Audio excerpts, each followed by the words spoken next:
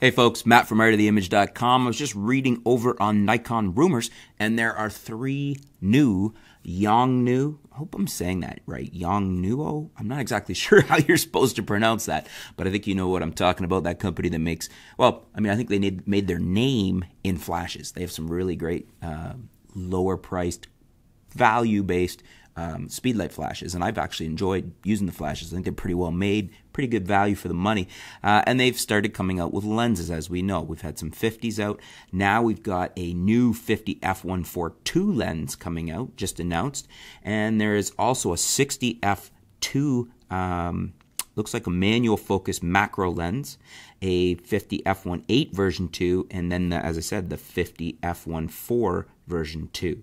So kind of interesting. We got this macro coming out. A 60 f2 is interesting, especially for a DX, an APS-C size sensor.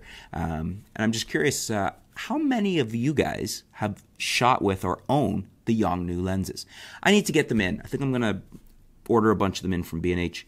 Maybe I'll even try them on the new Canon EOS M50, as I'd like to actually shoot with them, see what they look like.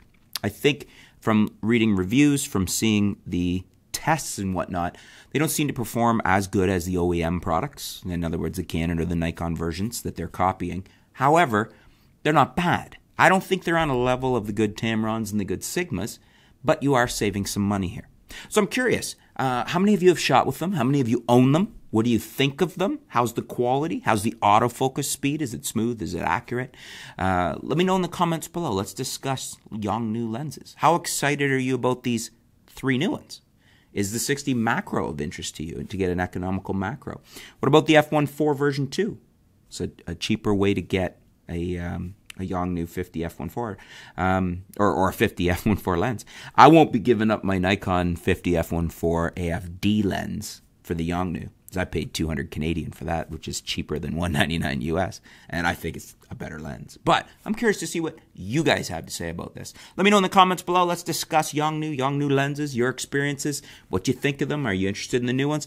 Looking forward to seeing your feedback. Thanks for tuning in. Stay tuned. We'll be back soon here at artoftheimage.com.